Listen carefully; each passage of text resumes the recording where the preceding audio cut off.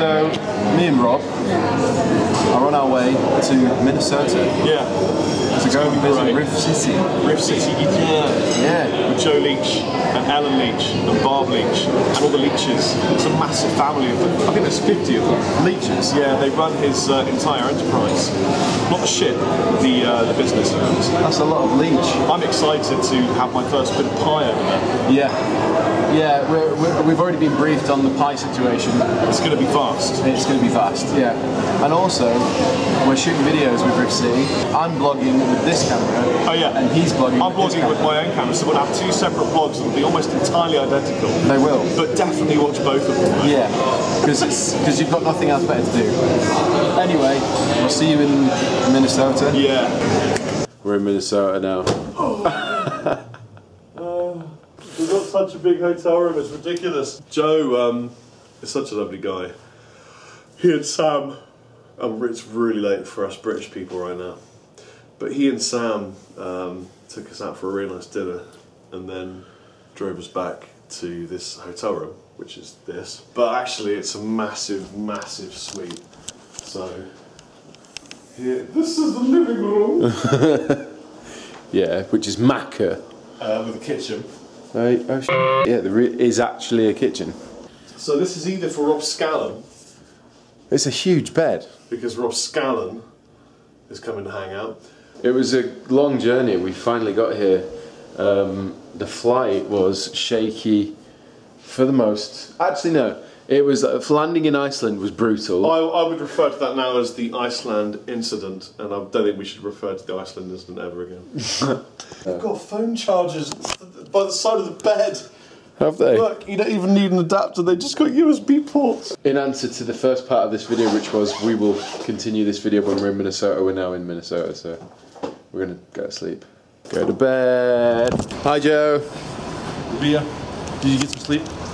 I got a bit of sleep. Just a bit. I woke up at 4:30. It's all good though. This is Joe, you all know Joe. This is Rabea, you all know Rabea. Right? I love this guy. And I love this guy. Like, I think I love you more. Ready? Yeah, it could possibly be true. Can we hug on camera? Rob wants to drive the truck. Look at this. Do I trust him? Because I would let you. I would let you. You can identify this brand of boxer short. Please do so in the comment section below. So it's morning, it's early. We've just turned up at a diner called Kay's Kitchen, and now we're going to go and eat nice breakfast. Hopefully they have vegan food. Hey, it's morning time with Joe and Rob. Hi, good morning. Don't forget that you can't swear on this video, okay? Yeah, I know. Want some eggs. I'm just How gonna, did you say eggs? Eggs. Eggs. Eggs. Eggs. this has all got to be bleeped out. Yes. Please bleep it out. I don't want to ruin... Friends. That's really bad. Pie. That pie looks like brie. Which one? The white one. Oh yeah. So this is a legit pop receptacle. But your first refill is free. The first one? Yeah. Oh, so you just need to buy the cup? Yeah. I think we're in the way, we need to move. I'm sorry.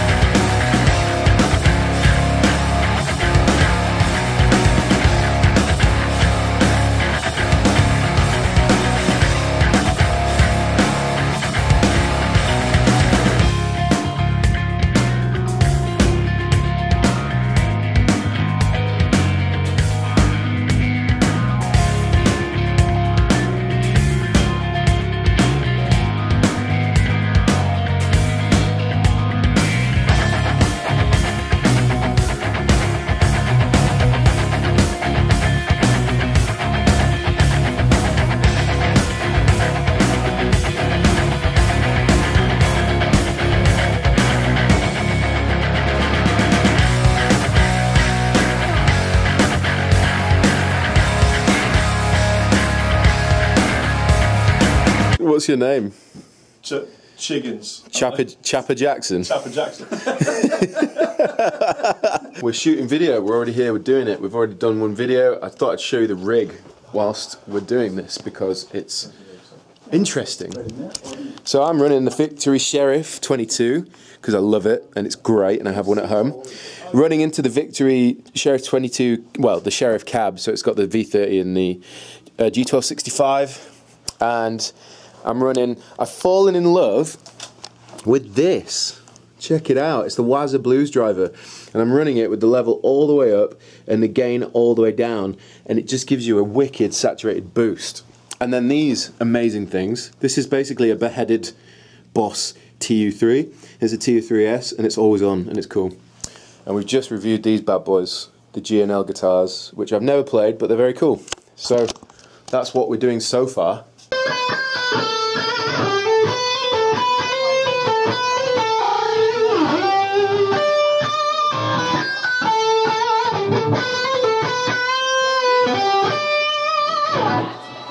Best Jackson I have ever played in my life.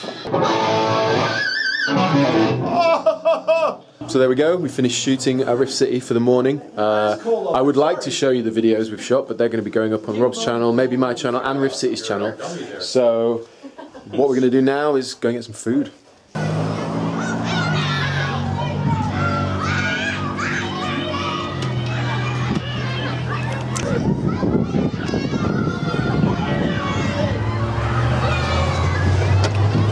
Engineer extraordinaire.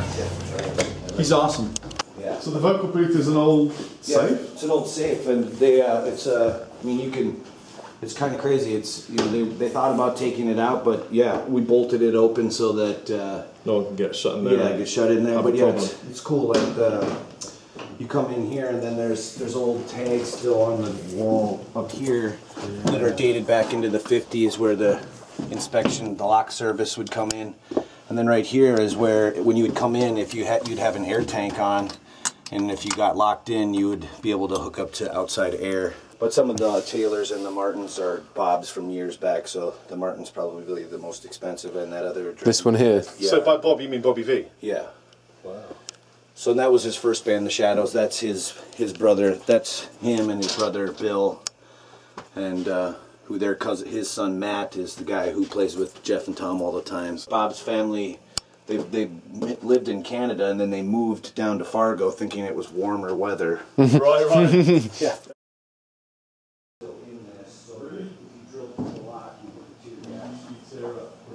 There's tear gas in there He's stuff. like, I won't touch 100-year-old tear gas, so they're still in there. The vials are in there? Yeah. See, there's glass tubes in there, so if you drilled through the lock, you'd break the tubes. Oh, what's it? So It's there's, unbelievable. so that was their defense mechanism. Is Funk Brothers. Oh, wow. yeah, That's- Jeff was huge into the Funk Brothers. He's all about that. Some of these pictures that you see around, like that's Bobby Keys when we did he was the Rolling Stones sax player. We did that 50 Winters Later concert. The poster's out front. That's Wow. Kenny Aronoff, who was Oh, yeah. at that deal. He's a And beast. that Played for there's Philip Sace as well. Chuck Lavelle is the keyboard player here with the Stones, and so that's his. Yeah, those are all Tom's beauties. Oh, wow. He's now into the Telly basses, and then the yellow ones I think is 63 P bass original. And then he got Wow. into the hollow bodies. That's an actually original. That came from the Crickets from Joe B, who just passed away. They sent us tracks from the vault at EMI, which was Liberty Records back in the day.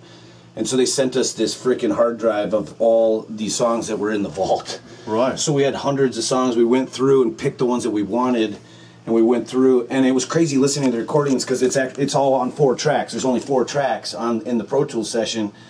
So you'd hear the guy be like, all right, 1, 2, 3, and all of a sudden, boom, there's a string section and everybody's playing. And for me, it was like, this is like cool because it's like how he layered the bass, how they put stuff on certain tracks. And the bass wasn't real prevalent because it would make record players skip and all that jazz. Control room. So, yeah. It's kind of cool. You can look down into the library and the tracking. Oh, wow. So,